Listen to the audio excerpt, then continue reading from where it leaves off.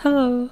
This is a little comparison that I wanted to make between the Kinects, the Xbox One Kinects, and the Vive trackers that I have. The Xbox One Kinect is currently using the free software Kinect to VR for its tracking. I find that the main difference moving around with the Kinect versus the Vive trackers is that there is a significant delay in movement on the Kinects, and it's definitely not as smooth. The frame rate is lower, and when losing tracking, it stutters a lot.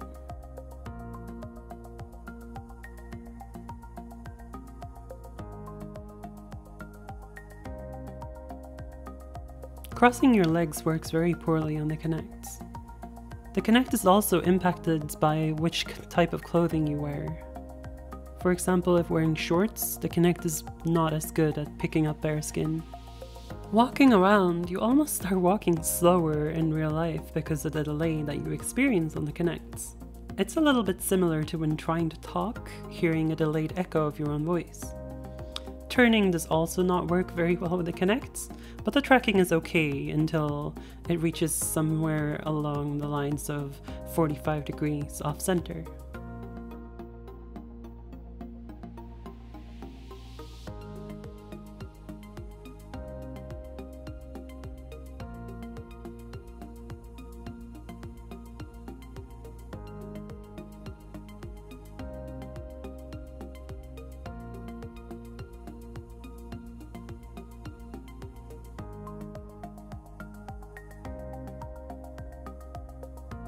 Sitting down is not amazing on the Kinect, unfortunately. Even if you place the Kinect high up, facing downwards, kind of like the angle of my webcam in the video, it still has trouble, for example, if you cross your legs.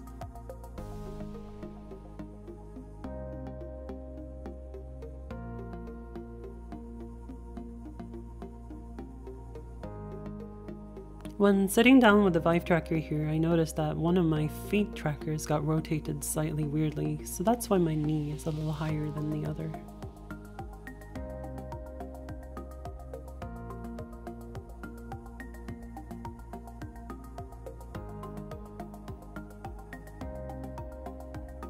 And that's it for this little comparison.